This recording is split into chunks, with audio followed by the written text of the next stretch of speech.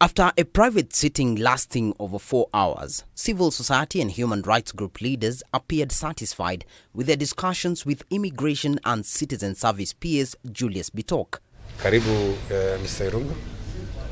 The government, through Bitok, announced its commitment to heed to the demands raised by the civil society groups. But this time around, we are saying we are not going to go alone as government. We want all the stakeholders, all the partners, including the civil society, including the religious groups, including the private sector. We are saying we all have to come together. The government has also pledged to engage stakeholders and raise public awareness about the introduction of digital IDs and a unique personal identifier. One of the challenges we have generally in this country is trust, and making sure that Kenyans are comfortable, they understand, they are aware of the implications and the opportunities of becoming digital citizens is extremely important. Otherwise, we can design a system that Kenyans will not sign up to. The concern over data security and privacy assurance was also taken into account, with the government promising to embark on public awareness campaigns to highlight the importance of the identification system. We are